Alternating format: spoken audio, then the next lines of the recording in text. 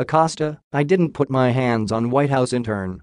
CNN reporter Jim Acosta on Wednesday denied the White House's claim that he became physical with a young female White House intern during a heated exchange earlier that day with President Trump.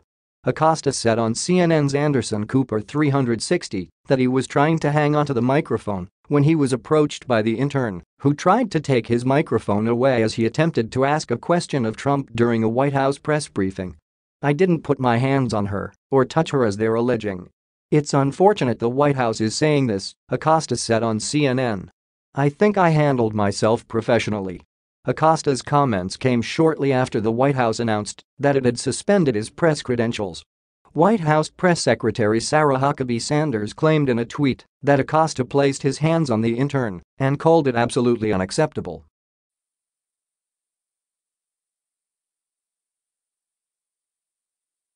We will, however, never tolerate a reporter placing his hands on a young woman just trying to do her job as a White House intern. This conduct is absolutely unacceptable. Acosta later tweeted, "This is a lie," in response to Sanders' statement. Video shows the White House intern attempting to take the microphone from Acosta while he was asking Trump a question about a Central American migrant caravan heading north to the U.S. As the intern tried to grab the mic, Acosta said, "Pardon me, ma'am," and continued to try to ask his question.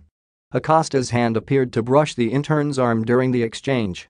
During the exchange, the president called Acosta a rude, terrible person and said CNN should be ashamed of itself having you working for them. CNN later came to Acosta's defense, saying in a statement that Sanders lied in her fraudulent explanation by citing an incident that never happened. She provided fraudulent accusations and cited an incident that never happened. This unprecedented decision is a threat to our democracy and the country deserves better. Jim Acosta has our full support, CNN wrote in a statement along with video of the interaction.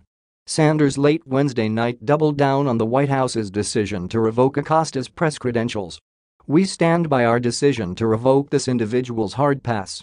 We will not tolerate the inappropriate behavior clearly documented in this video," she tweeted after fielding mounting criticism for the decision.